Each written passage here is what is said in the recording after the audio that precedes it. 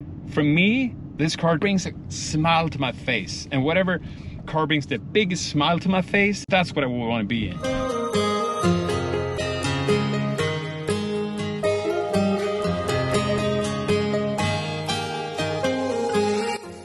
And once again, welcome back to my channel. Today we're going to learn why the Polestar 2 is the best EV on the market and why you should get one. So let's go for a ride. Okay, so Polestar 2, how do I break this down? Well, as you can see, golden seat belts. This car has the performance package. Besides the seat belt, you're getting Brembo brakes, 4-piston drilled discs. They are, of course, gold as well. You're also getting some golden pieces that you can't really see from the suspension made by Öhlins. It is adjustable. It's hardware adjustable though, so you adjust the suspension on the actual dampers, which is a little impractical, but you're not going to adjust them all the times anyways. So I think you'll adjust it if you want to do a track day. You adjust it if you really want to be inspired, but you will find your settings and you're pretty much going to stick with them anyways. So it's the suspension is fantastic. This car rides really well.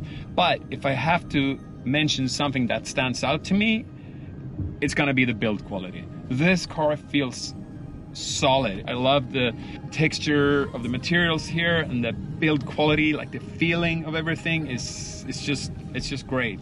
And so all in all, this car is plenty fast as well, of course, but for me, a sports car is not only about the 0 to 60 second, because it's kind of like how much does it deliver in terms of steering, suspension, torque, all of that, because you got to feel it. So whatever for me this car does, it just brings a smile to my face, and whatever car brings the biggest smile to my face, that's what I want to be in, and this car is it.